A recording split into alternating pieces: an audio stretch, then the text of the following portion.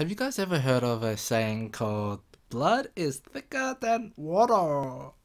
So just by that quote itself, hopefully you guys know that I'm actually talking about family and what actually makes us a family. Now, having cousins from America, Norway, Vietnam and all that stuff over there, I can guarantee that if I were to die right now, not a lot of them will give a shit about me dying because there's no connection between us. Legit. Even if we're family, there's no connection between us. Which also comes down to another saying, the bond of a family is far greater than anything else.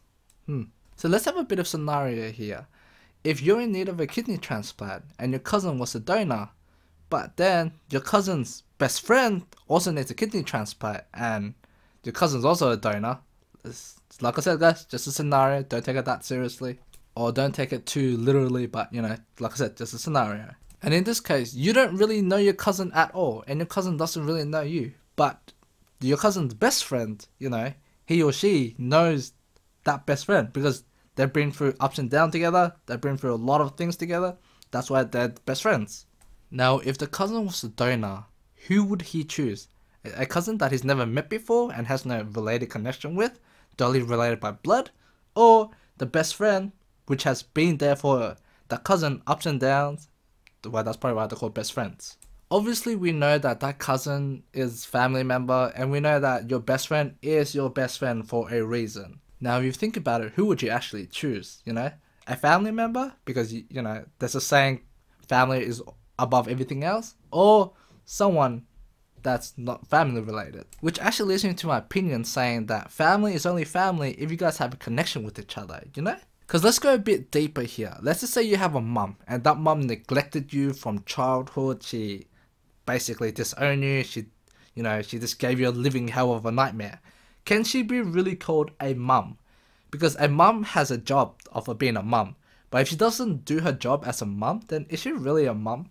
It's like, would you actually call her a mum or family if she'd done that to you? My opinion would be no, because she gave me a living hell, she never acted like a mum, and many more things. So just in case guys, I do have to say it, this is more of an opinion piece. Nothing in here is related to what the people that I know or myself, just an opinion thing of what you think or what I think. Because I've been thinking about this, like if my cousins from any other countries were to die or something like that, I probably would just feel nothing for them because I don't know them. I just know that they were my cousins, now they're dead, and the family's in grief and all that stuff. I do have to say my piece, I'm sorry for your loss and all that stuff, but I think in deep down inside me, I don't really care. But if my best friend were to die, and my best friend's not family related or blood related with me, then I would feel sad if my best friend died, because my best friend is my best friend for a reason. But, like I said, he's not family. Because what I think is that whoever you can trust the most and whoever you can rely on and is always there for you, you can probably call that actual family. Depending how you take on the word family and what you think it means. Because at the end of the day, we are all humans. No matter family related or not family related, we're all humans. We dislike each other, we hate each other, we like each other, we love each other. Many more. It's complicated being a human. Which I also want to say that there's some people out there with a really strong family bond, like the extended family and the family, it's like they just bond with each other so well. That's why they're a strong family. And those people would definitely choose their family over anything else because they have a strong bond with each other. So it makes sense. So then it comes down to a point that I made before, is that family can only be family if you have a huge connection with each other. Your best friend can be your family because you guys have a strong ass bond together. And not only that, you can rely on them if you need to, and they're willing to help you out. Because I had family members in the past that really, sort of corrupted me. Let's just say that they did something pretty bad. And I can't really call them family if they do that to me, But then you have people saying, you should forgive them because they're your family. But then, here comes to my saying, is that no matter if they're family or not, they're humans. If they fuck you over, well, can you trust them again? Doesn't matter if they're family, they're still fucking human. So then which leads to a point, a family can only be a family if you keep that connection with each other and you make it strong.